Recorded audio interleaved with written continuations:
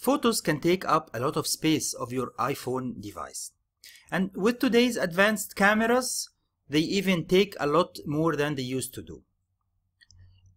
In this video, I'm going to show you how you can save a lot of your iPhone space by compressing the photos using the iMyPhone UMate Pro. To get started, I connected my iOS device to my PC and turned on the iMyPhone UMate Pro. And here, I will click on the photos. It will take a moment to scan my device for all the photos. Scan is now complete and I get a result saying that 120 megabytes of storage space can be saved by lossless photo compression of my images. All I need to do now is click on Backup and Compress and wait to see the magic happens. The device is now exporting all my photos to the PC to store them in a safe place so that nothing would go wrong while compressing the photos.